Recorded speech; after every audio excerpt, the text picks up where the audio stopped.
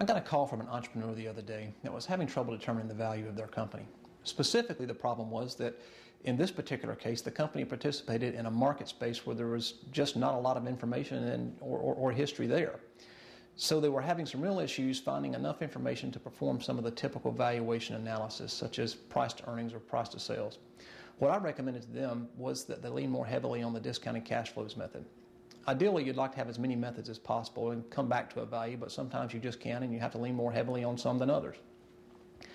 What the discounted cash flow method does is it takes the cash flows that a company is expected to generate over a period of time, and by the way, this information should also be contained in the business plan, discounts them back to the present, and you're usually looking at 3 to 5 years out, minimum of 3, sums them up and arrives at a value of your company. This method is mathematically a little more difficult than the price to earnings or price to sales ratio method. So if you're having some challenges or need some help, give us a call at the Capital MatchPoint.